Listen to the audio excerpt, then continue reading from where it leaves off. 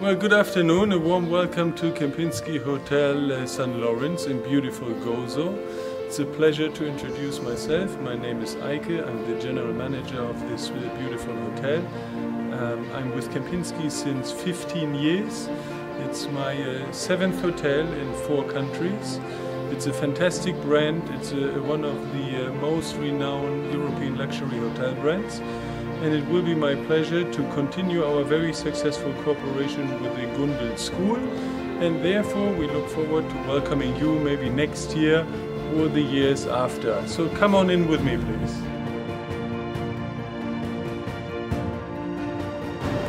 Hello guys, welcome to Kempinski. I am Dina and I am one of the ladies in red in this hotel. So right now I'm standing in the lobby of our Kempinski Hotel St. Lawrence, and this is actually the spot that the lady in red should be visible the most.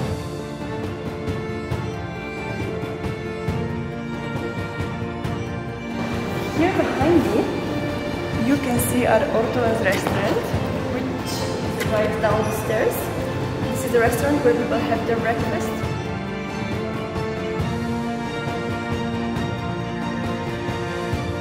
Good afternoon, my name is Nikolai. I'm the assistant restaurant manager here, and today I'm going to show you the Ortolan restaurant.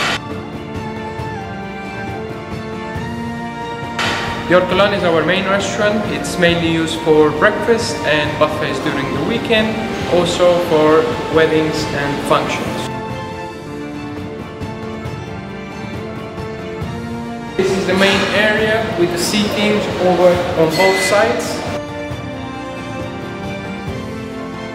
We can go to the buffet. So this is juice station usually during the day, and when we have a buffet, this is where we put our desserts.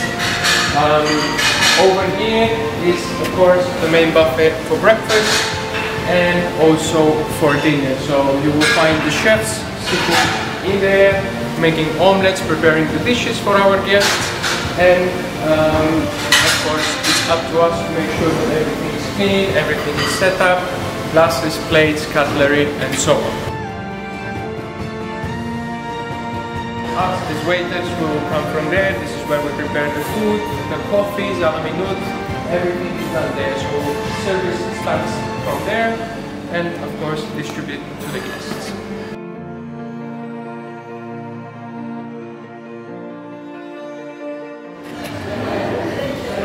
Hello, Nina. Then up on the top of our restaurant you can see Baldacchino Bistro Lounge.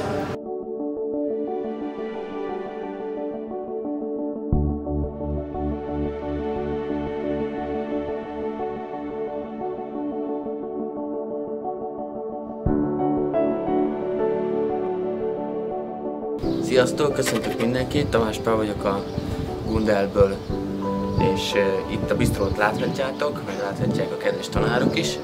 Itt, ahol éppen állunk, itt ez a lounge area. Itt szokták a kedves vendégek az italokat fogyasztani, illetve kisebb rákcsányvalókat, snackeket az italjuk előtt.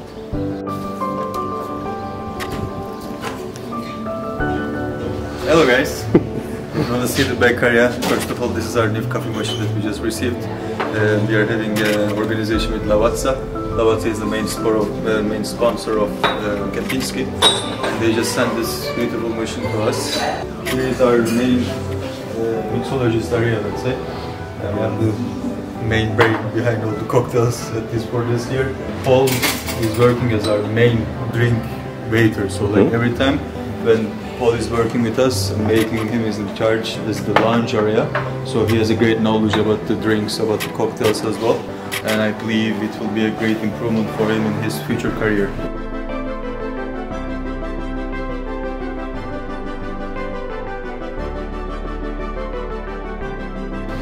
Baitra means prickly pears in English. It's the cactus fruits, so I basically infuse them in gin. Also, I use this for the gin basil smash, because when the gin is having the basil flavor directly inside, it's much easier to satisfy the guest. Perfect. Enjoy! Then over have our new restaurant, which is a Storia restaurant. It's based on Maltese cuisine. It's very up-standard restaurant, so you can get very fine dining.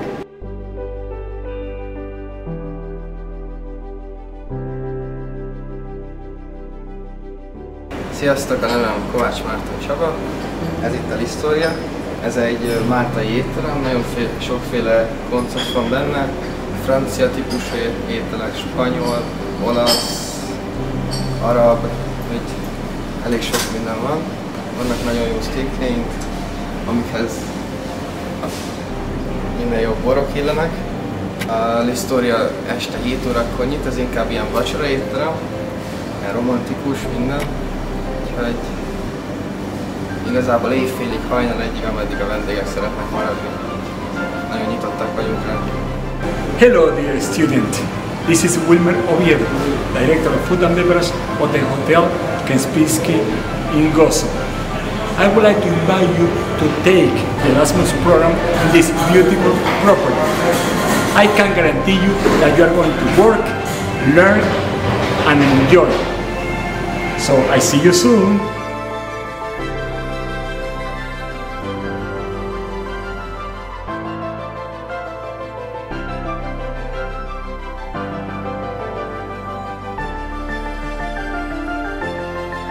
Szilárd vagyok, Hungaryban jártam 5-6 éven keresztül, voltam már Észtországban, Erasmusszal, meg Máltán, és már itt dolgozok jelen Máltán egy másfél éve. Jelen pillanatban egy koktélt fogok elkészíteni, aminek az a neve, hogy Cupid. Tehát ez a Cupido, igazából a színe miatt lett ez a neve, mert egy ilyen nagyon szép rózsaszínes színe van, amiben rakunk 2 centivel a Barrel Aged Jack Danielsből.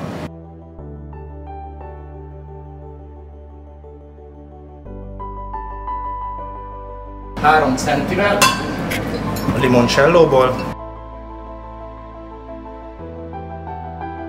2 centi vodkát, 2 centi grenadint, jeget, És 5 centi cranberry juice.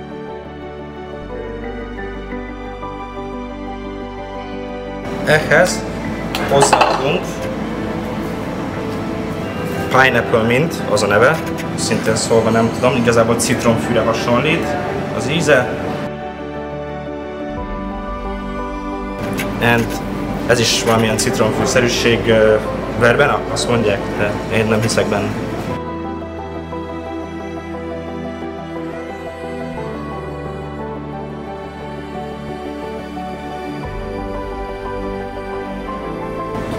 Pohárba jeget rakunk.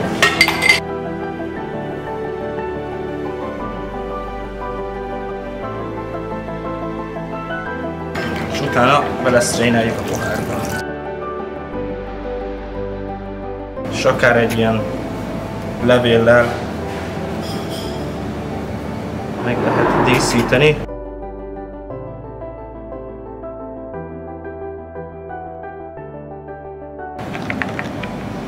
Egészség!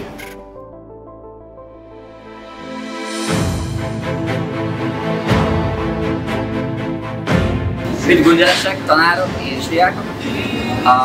Feller Dániel vagyok, egykori gundeles és Erasmusos. Jelenleg itt a bisztróban állok. A reggelisek, amit itt látjátok, ők most tolják a reggeli nyomást, éppen 10 óra vagy pár perccel. A legeslegnél a húsban vannak, 180 fő van most reggelén. Körülbelül 50 felszolgálóval vagyunk, és olyan 20-30 fős a szakács csapat. Ennek a tagja vagyok én is, most már lassan egy éve. Rabbit? Hál' Istennek elég jól felszerelt a konyha, most kapunk egy új sütőt, 2 van jelen pillanatban itt lent, illetve van egy bent. Van egy egész erős sokkoló, tele vagyunk hűtőkkel, fagyasztókkal. A konyha elég jól felszerelt, de ugyanakkor van egy garden dish, Ebben rengeteg fajta zöldség, gyümölcs is van, de akár fűszereket is találunk meg. Ebből romesco szószt fogunk készíteni. Ez egy roasted bell pepper. Készült csak a vörös kaliforniai paprikákból, hogy így lefordítsam magyarra. Itt vagyunk a Lisztória konyhán, itt dolgozik Takács Bence tanulónk.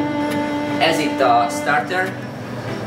Itt van a tészta sectionünk, ez itt a tálaló. Őt Michelin csillagra tervezték egyébként.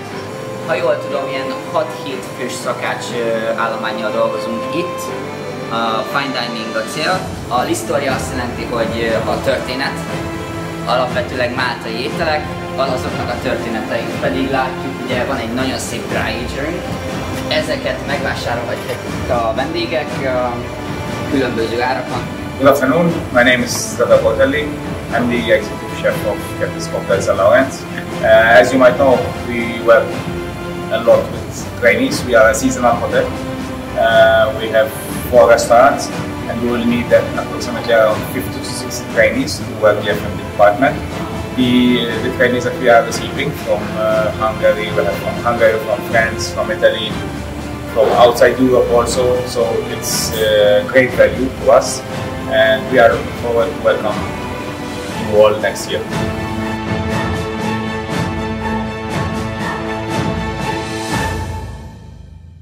Illetve van még pár konyhánk, van a reggeli, itt a bistró, a próbár, illetve van egy lisztóriánk és egy gazibónk.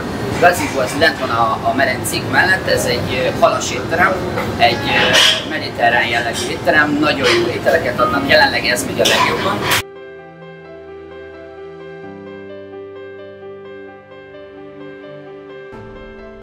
Szép jó napot kívánunk! Üdvözlet a gazibóban! Én Ádám vagyok. Én pedig Tamás. Mi vagyunk az idei nyári tréning itt a gazibóban. Már július közepe óta itt vagyunk.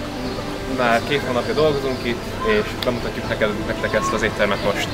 Itt szoktuk általában fogadni a vendéget. Vacsoránál van egy ilyen kis dosszié, abban vannak a foglalások, ugye ebédnél ez nincsen, úgyhogy általában vagy ide, vagy a másik sectionben szoktuk őket vinni levőket. Itt látható a konyha, ez itt az úgynevezett passzit, itt adják ki az ételt. Nem a legjobb a kés, de szakás számít, nem a kés, ugyebár. Ketchup, szószok, mindenféle ilyen kézmosó.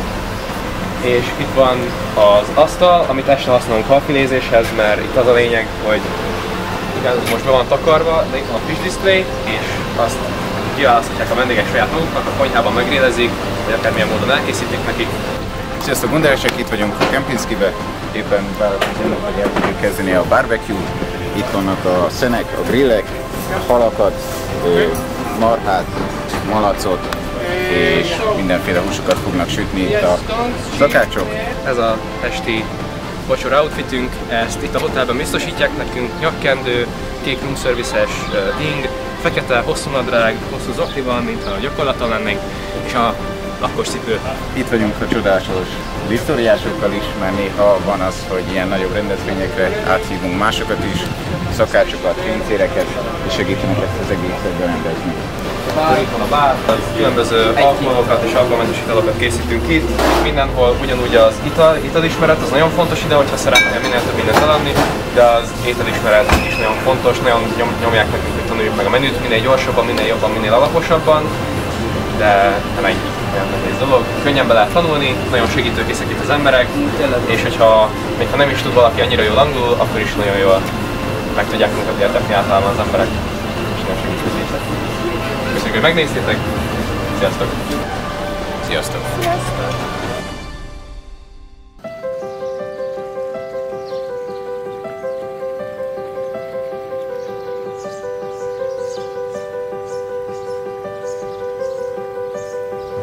Jó napot kívánunk! Sziasztok! Stribik Fanni vagyok! Én pedig Gyékén Szabolcs, és innen jelentkezünk felétek Gozóról, a Kempinski Hotelből. Pool-attendek vagyunk, itt éppen a 3 medencére vigyázunk. Mivel mi turisztikát tanulunk, ezért ez a feladat hárult ránk. Itt tudunk kommunikálni a vendégekkel, elsajátítani a szaknyelvet, és általában ebben a kis faházban töltjük a napjainkat. A legfontosabb feladataink közé tartozik itt Gozon, vagy hát a Kempinskibe a törőközőosztás. Ezt nekünk kell minden reggel pár, amikor elfogy összehajtogatni, és akkor ezeket kell vezetni egy ilyen listában, ahol az összes vendég rajta van. Feladataink közé tartozik még ennek a kis törőközőnek az osztása. Ez be van vizezve, be van olajozva, tök kellemes illata van. Látjuk, hogy a kedves vendégek távoztak a székektől, összeszedjük a törölközőket, és az ilyen trolikba rakjuk be, és hogyha megteltek a trolik, elvisszük a mosodába. A 3 medence itt Gozon, a Kempinskibe 7-től 7-ig van nyitva. A reggeli feladataink közé tartozik a napernyők felhúzása, a napozóágyak előkészítése, ugyanazon a szinten kell, hogy legyenek. Ilyen gyümölcstálakat viszünk körbe napi egyszer, általában délután 2 körül. Ezt a konyhán készítik el nekünk, ilyen kis frissítőként kínáljuk az embereknek. Vigyétek tovább ti is a gundellánkot! Sziasztok!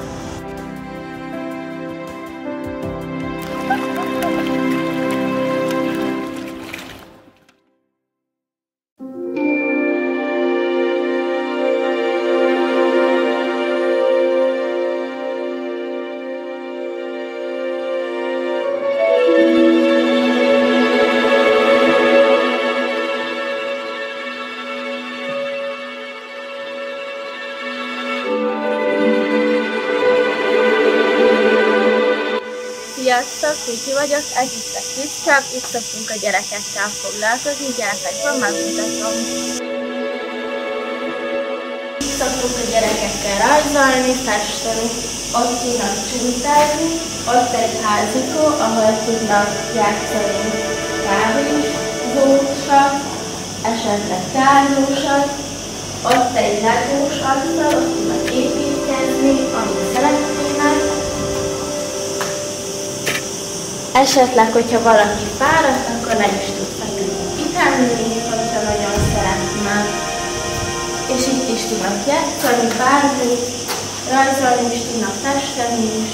A falra szoktuk kirakni a rajzokat, hogyha valaki nagyon szeretné, vagy haza is vihetik a szülőknek, hogyha úgy szeretnék. Ez a munka nem nagy erőfeszítést igényel, de ha szereted a gyerekeket, akkor nagyon jól fogod érezni magadat, és sokat tudsz velük játszani, nagyon kedvesek, és a szülők is nagyon segítőkészek, hogyha valamit nem értünk a gyerekekkel kapcsolatban. Sziasztok! Bonjour, I'm Haley and I work for Barbarossa Excursions. Here we can organize tours to all parts of the islands of Gozo and also to the island of Comino. The tours are offered either on a public and private basis, by jeep or by boat.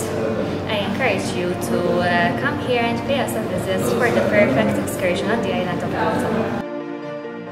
Sziasztok, Ricsi vagyok, másfél éve dolgozom itt a Kempinskiben, Máltán. A szobaszerviz részét én vezetem a szállodának. Bármi kérdésetek, óhajatok, sóhajatok, panaszotok van, a koordinátoraitokon, illetve kísérő tanáraitokon keresztül bármikor elértek, forduljatok hozzám nagy bizalommal. Mivel mi nem használhatjuk a szálloda főbejáratát, ezért nekünk dolgozóknak itt kell bemenni a szállodába. Gyertek velem! Nem itt megyünk be, mert ez egy parkoló rész, hanem így egy ellenjön.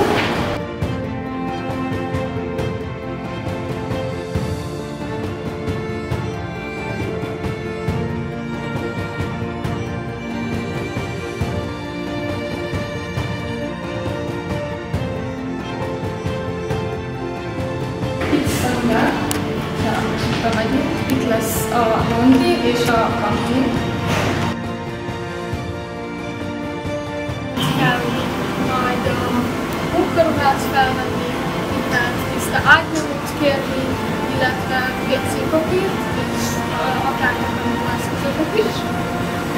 Erről tovább jöttem, ez a kantin.